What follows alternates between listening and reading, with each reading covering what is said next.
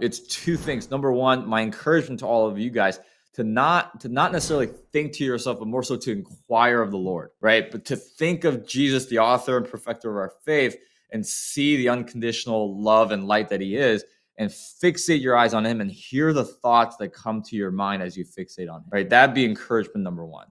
And I don't know how many people here are entrepreneurs, but that's one of the things that Sam and I do is every Monday morning, we sit down and we look at the biggest projects that we have in our companies, and we inquire of God, God, what do you want us to know and what do you want us to do?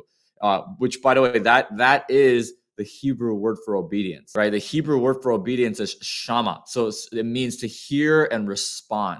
That's what obedience literally means. It doesn't mean to read your Bible and do exactly what it says. Although there's a lot of credibility in the word of God, right? Like that is the word of God, that the word made flesh. It's Christ who died for us on the cross. But if you look at the original language of what it means to obey, right, which Jesus uses when it comes to, hey, if you are my disciples, you will obey, you will follow, you will obey my teachings, you will obey the Holy Spirit, you will obey the word of God. It means to hear and respond. People today thinks it means to study, be super smart, and know exactly what to do. That is not the case. That's what the Pharisees did.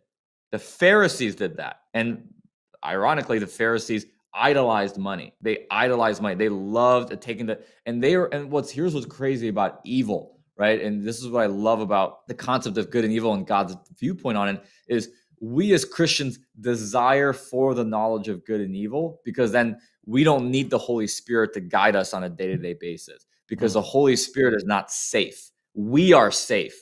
Knowledge is safe, right? Us having the process and the methodology, money is safe. Following Jesus and having the Holy Spirit is not safe, right? But it requires full submission and absolutely zero fear. So shama, it means to hear and respond. So that's how I would encourage and challenge people to inquire of the Lord, is to hear and respond, right? That's number one.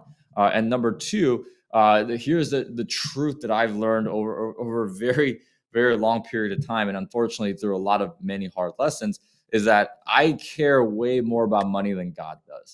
That's very much of the fact, right? I care way more about money than God does, because I would imagine, as it says in James, and I'll use James because you use James, right? But it says in James 3 that we are nothing but a vapor in the mist, right? Our life is like the when you spray a bottle, right? Like when you spray Febreze, you spray, right? It's very quick. Right. And if you think about it, like, what's the life expectancy? 80, 90 years, right? 80, 90 years in a span of eternity is not a long time. So, I mean, my encouragement for a lot of you guys that are watching is, money is a thing that's only present and only good here on earth, right? But yet it's the second most thing that Jesus most talked about. The first thing that Jesus talked about most often was the kingdom of heaven. The second thing was money. So we'll dive into, as we continue this conversation, what Jesus talked about and what he means and what he wants. Because I believe, by the way, that if we have the right spiritual perspective on money, it will happen for us, right? Like if you're a dad, if you're a God and you're this perfect, loving father, if you have a kid that's more fixated on you and trusts you and has a very healthy viewpoint on money, according to what he believes the father is a healthy viewpoint and is a very good steward of that money, wouldn't you want, as a good father, to give more of that to that child? Absolutely.